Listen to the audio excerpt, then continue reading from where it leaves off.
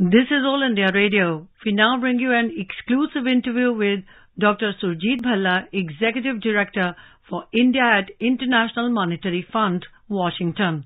Interviewer is Sonu Sood, AIR Correspondent. We have with us today renowned economist Dr. Surjit Bhalla, former member of PM's Economic Advisory Council and currently Executive Director at the IMF. We will discuss with him various highlights of the chapter written by him, Success of People-Centric Policies, in the recently released book Modi at 20, Dreams Meet Delivery, a compilation of chapters authored by eminent intellectuals and domain experts, highlighting various aspects of 20 years of Shri Narendra Modi's inspiring journey at the political helm, first as the CM of Gujarat for 3 successive terms, and for the last 8 years as the Prime Minister of India. Dr. Bhalla, a warm welcome to you from All India Radio. Thank you very much for having me. Sir, to begin the discussion, we would like to know from you what is the main reason, according to you, for the stupendous response that Mr. Narendra Modi got whenever he stood for a major election. What is the mantra of his extraordinary political success? What, according to you, are the key aspects of his persona, his vision, and his governance style that have touched the hearts of the people? The first and the most important point is that PM Modi, as well as Chief Minister Modi, was directly concerned with the welfare of the poor or the bottom 50, 60, 70%. So the poor is a very broad, it's not the absolute poor, but it is those who belong to the lower strata of society. He is the first leader in independent India to concentrate on this share of the population. We've had, as you know, Garibi Hatao has been a slogan forever in Indian political discourse, as well as economic discourse, as well as discussions at the level of policymakers. However, we should also remember Prime Minister Rajiv Gandhi's famous observation, and a correct observation, in 1985, that most of the monies meant for the poor did not reach the poor. Stated differently, there was corruption, there was leakage, and those that were supposed to have obtained that money did not get it. And this was in the context of the PDS program back in 1984-85, when Rajiv Gandhi just been elected. Now, put that in perspective. So here we are concentrating on delivering to the poor, and the poor are not getting the money. And indeed, the rich are getting the money, or the elite are getting the money, or the non-poor are getting the money. This money didn't disappear. It went to people's pockets, i.e. corruption. So when the people saw in Gujarat, and there are various aspects of his emphasis, that there was actual delivery. And the delivery and there's a whole host of programs where there has been delivery. And, so the title of the book is correctly Dreams Meet Delivery. Now, these are not the dreams of the rich. These are the dreams of the downtrodden. These are the dreams of the poor, the mass of India. And remember that 30, 40 years ago, absolute poverty in India was something like 50, 60%. And so, in other words, it's a large population which is not being helped, was not being helped. And then you have a chief minister who comes on the scene and actually starts delivering. So I think the key aspect is performance. Prime Minister Modi, previously Chief Minister Modi, has performed up to people's expectations and perhaps, and I would say, exceeding people's expectations, because this was so different for us, for Indians, to see actual delivery happening and delivery to those who needed it the most. In fact, you have highlighted the accelerated progress in female empowerment and upliftment of the poor since 2014 in your chapter, and attributed it to the utmost sincerity of the current government to keep the poor at the center of their attention. Do you think Prime Minister Modi's humble background has made him a more empathetic leader who can actually understand the suffering, the trials, and the aspirations of the poor? I think it does have something to do with it. 2 points. First, that he is the first leader to not come from a first non-Brahmin leader. There have been 2 non-Brahmin leaders before, VP Singh and Manmohan Singh. And while they were not, and one of them was elite from the beginning, and the other grew from humble backgrounds and achieved tremendous success in terms of education and being the PM. But Prime Minister Modi and Chief Minister Modi was much more in touch with the people who elected him. The second part of his success, I think, look, if you are from the mountaintop and you look down, what do you observe at the time that he got elected Chief Minister? What you observe at that time is that there's one community, one very large 50% of the population that has been discriminated against in every strata of society, women, girls, infanticide, feticide. So long before female empowerment became a buzzword amongst policymakers around the world, Prime Minister Modi and Chief Minister Modi saw it very early and therefore orient his policies towards empowerment. Now, you could think of it that this was, obviously it was a correct policy and politically correct policy and economically correct policy. And I think this combination, that it was much needed, he was ahead of his time in terms of emphasizing this. And then, people respond. They say that, look, here is a person, here's a leader who's answering to our needs. And I think that is why, despite various forms of opposition to him, primarily from the elite, he has succeeded beyond all expectations. And the first time was 2014, first time on the national stage, when really not many people gave him a chance to win, let alone win with a majority. And second, in 2019 to repeat with a majority. So it is clearly he connects. There are other leaders who connect, but at the national stage, there are very few people in the world, I think, very few leaders in the world who have connected with a large mass of the population as effectively as Prime Minister Modi has. In this context, you think the grassroots and inclusive approach of Mr. Narendra Modi, who has talked openly about issues like open defecation, about sanitation, about pro-poor policies like toilets, which probably the earlier PMs did not consider politically correct or politically successful issues to bring out in the open or felt maybe a little embarrassed about. You feel this approach has enhanced his mass appeal? Absolutely. It is, and I myself was very surprised, like most people were, when from the ramparts of the Red Fort, in his Independence Day speech, he talks about the evils of open defecation. And, in most polite societies, including in India, you didn't talk about this in public. And here was the Prime Minister saying that, look, we have to solve this problem. So I think wherever you go, it is the appeal. Now, other leaders, for example, there's a story of the bicycle, providing bicycles to girls, which was done by Nitish in Bihar. And actually, there is a bicycle program that Chief Minister Modi had started in Gujarat before. And we don't hear that much about it. We hear much more about the Nitish Kumar. So I think it is people have looked on him as responding to their needs. And as I said, I think the real comparison is not necessarily with other leaders in India, is with other leaders worldwide. And in that sense, Prime Minister Modi, Chief Minister Modi has been pretty much close to unique in terms of his dedication and in terms of his emphasis. And, I've been a student of poverty for a long time, maybe too long, but it is to now witness in India that extreme poverty has been eliminated.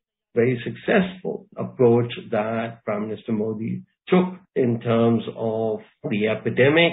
And this came out very much in the recent elections, since we are talking about successful politicians. In the recent UP elections, many poor people pointed out that this was a lifesaver. And it is also, I think, not just the program is announced, not just that the poor get it, but there is efficiency in the poor getting it. That is a big contrast. As I mentioned earlier, all leaders talk about Garibi Hatao, but very few are actually successful in achieving that goal.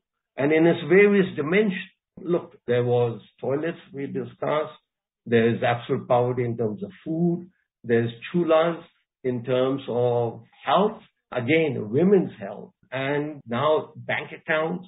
So they have empowerment. And various surveys have shown that the usage of bank accounts by women has gone up extraordinarily compared to the past. And in my travels, which I talk about in the article, this is in Madhya Pradesh, and this is when the program had just started or was in effect for 2-3 years. And this is in 2018, 2019. And what I found most heartening was how the women in a village, in a poor village, there were some women who had got the toilets given by the government. And there's some women had not. And these are the women who are very vocal. I've traveled across India quite extensively. And these women cornered me up and they said, we should be getting the toilet. And then we discussed that, yes, it has to go through various loops. Not everybody can be provided with a toilet immediately. And they understood that. But at the same time, they were very, very emphatic that it was their right to get a toilet, given that the government had announced it, and given that other people, they saw that other people, and I witnessed the toilets being constructed, toilets already constructed, etc. So this is a mega change. The other change in India, and which I talk about in my article or in my chapter, is on education. Again, it is not just education for everybody, but especially for the girl child. Beti Bachao, Beti Padhao. And now you have India is one of the very, very few countries in the world, in the developing world, where there's parity in educational attainment of girls and boys. And indeed, like some developed countries, India has more women in college than men. So we've come a long way. We've made a lot of progress, and I imagine more remains. But the delta, I keep emphasizing in my discussions, in my articles, that the most important element is the delta. And by delta, I mean the change. And that the fact that people have seen the change, proving of the change, because it benefits them. I think you have encapsulated that in one sentence that you have written. It's a beautiful sentence in your article. A basic accounting of the Modi years shows that what the elite took for granted is now the experience of the poor. Yeah, no, and I've done studies other countries as well, and perhaps in my future work I will try and evaluate how PM Modi compares to other world leaders and in their provision of either poverty elimination or provision, we used to call it basic needs. I haven't talked about the housing program that was started and is quite successful. 2.5 lakhs for the construction of a house has been provided. And so water, housing, so food, LPG, so all the basic education. So we are now a much more equal society, or going to be a much more equal society. It's a younger generation that has really benefited. And it is that time period that I think is part of Modi's success, that he has provided and succeeded in providing. And that, I think, is what poor, the middle class, the lower middle class, even the upper middle class appreciate the most. And now you have, the economic growth in India is rebounding. I have always been since 91, claimed that this was India's decade. And I do think that the 21 to 31 decade in India, the post-COVID decade in India, will be amongst the best decades that India has ever experienced, both absolutely as well as relative to other countries. You just mentioned COVID. How do you see the handling of the COVID crisis by the government under the leadership of Mr. Modi? Given that these structural reforms which were introduced, do you think this was a perfect example of turning a crisis into an opportunity? In other work, I have looked at the COVID response and the lockdown. Now, here, what is remarkable about Modi as a leader is willing to indirectly acknowledge missteps in policy. And one misstep in policy was lockdown. And we saw its effects in India. We saw that it hurt the poor or the migrants, etc. We all know. And immediately, we were one of the first countries to enter into a lockdown in the end of March 2020, and possibly the first country to emerge from a lockdown with an alternative policy framework of combating the epidemic. And we've seen that in the record. Now, this was the recognition that maybe lockdowns were not the best policy response, took a lot of political courage. And as I said, most countries delayed their attack on or emergence out of lockdowns. We were the earliest. And then on the food program that made sure that, look, economic activity is down. What is most important is that the people at least have a minimum satisfaction of food, and the doubling of the food to 10 kilograms per person per month, from 5 kilograms per person per month, and making sure they got it, and got it at zero cost. We had always thought about how Indian bureaucracy can be effective through the Kumbh Mela and other such. But this one on a national scale, to make it work, was truly a compliment to the Indian bureaucracy, and it's a compliment to the political leadership that it worked as well as it did. Does PM's style of communication, where he addresses the nation with a lot of feeling and warmth, touch an emotional chord with most Indians, you feel, and makes them feel special and connected to the process of nation building? In fact, there's a very interesting line in your chapter where you have called PM Modi's Independence Day speeches as harbingers of change. So could you tell us a little about that?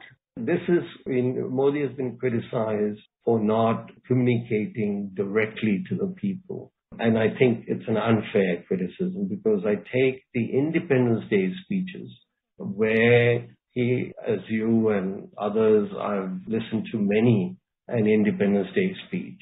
But you look at Modi's Independence Day speeches, they are full of policies, they're full of communication, they're full of ideas, and then he puts it into practice.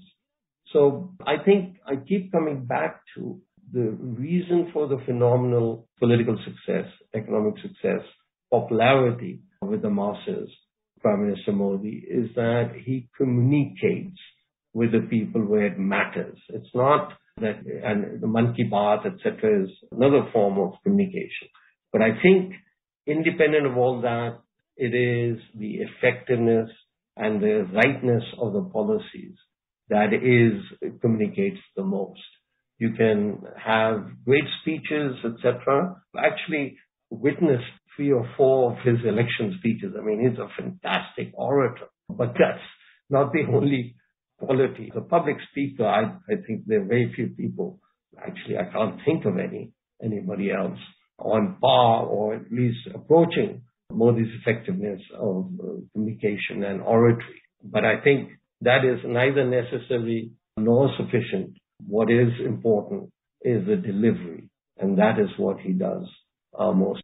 As you said that in every Independence Day speech, like Beti Bachao, Beti Padhao you mentioned, that was announced in the first Independence Day speech of 2014 of the present government. So that significance is always attached to the speeches. If you didn't, it's one of those things, that exposed, it sounds like the most obvious thing. But the question I raise in the book, why didn't other political leaders have, the Independence Day speech is a regular, permanent feature of Indian democracy and Indian prime ministers.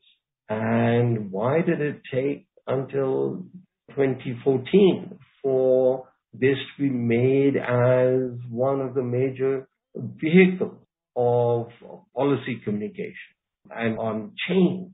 So I think he does have the touch. He does have an understanding. And a good question, and to which I do attempt to answer a little bit in my chapter, what makes him so understanding? And what I come up with is that perhaps it's his humble background that leads him to the right policies and to the right emphasis and implementation.